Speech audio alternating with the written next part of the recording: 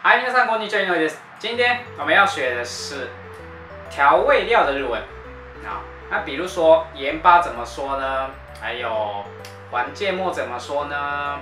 还有蘸酱怎么说？一样，先学一下基本的单字，然后后面练习一些句型。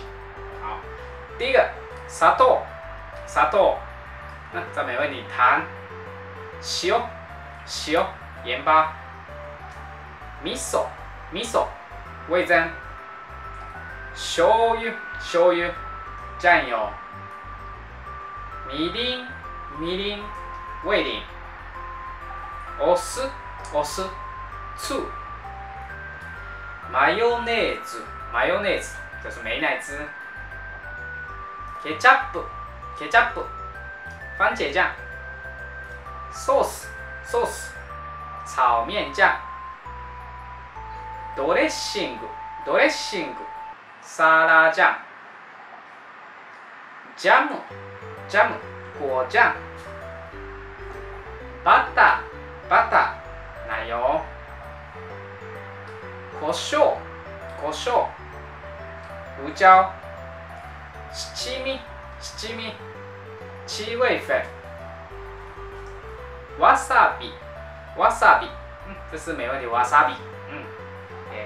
からし，からし，黄芥末 ，OK 吗？好，今天的名词到这边啊，这些名词要背起来，因为比较常用到。OK， 好，那接下来学一些简单的动词啊，比如说放进去，入れます。好，那放糖，砂糖を入れます。放牛奶，ミルクを入れます。OK， 好，第二个。つけます，つけます是沾，啊，沾盐巴，塩をつけます，塩をつけます，好，沾美乃滋，マヨネーズをつけます。OK， 好，かけます，かけます是撒，啊，比如说撒沙拉酱，ドレッシングをかけます，ドレッシングをかけます。撒七味粉、七味をかけます，对吗？好，那塗ります是塗，バターを塗ります，バターを塗ります。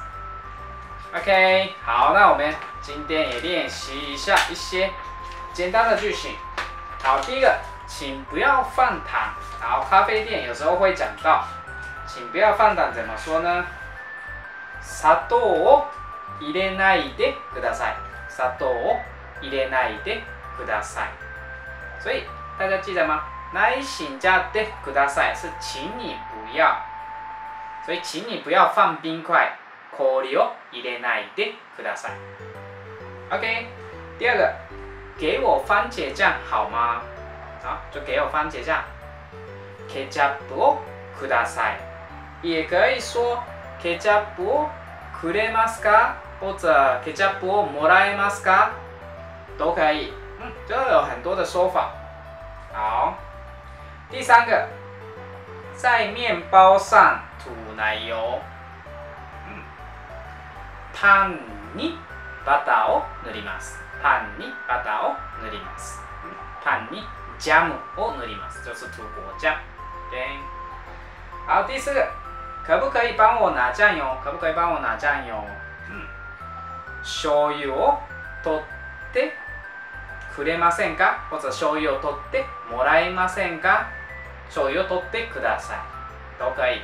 就是提醒加ください，提醒加くれませんか？提醒加もらえませんか？这个已经讲过好多遍，这都可以。OK， 好，那请沾美乃滋吃。然后怎么说？マヨネーズをつけて食べてください。